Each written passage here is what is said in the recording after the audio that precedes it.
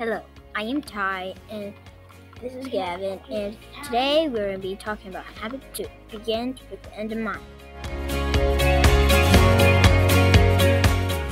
I have loved seeing my students this year get better and better and better at this as they make goals for themselves, whether it's academic goal or a personal goal, and then figure out a way to accomplish that. I think that's been fantastic. I've also loved... Well, when we begin with the end in mind, it gives us the opportunity to make good plans to guide us towards that end. So I think it's really important for us as teachers to be able to use that as we plan our lessons and what we do in school, and it's good for us to be able to teach the kids as well how to begin with the end in mind to make good plans to reach their goal. In 4th grade, we absolutely love to take field trips.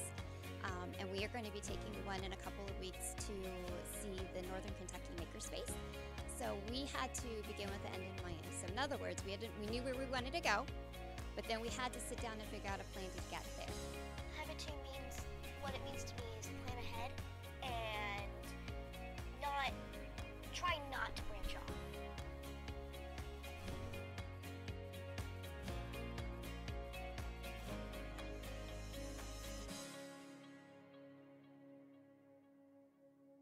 Sing a song.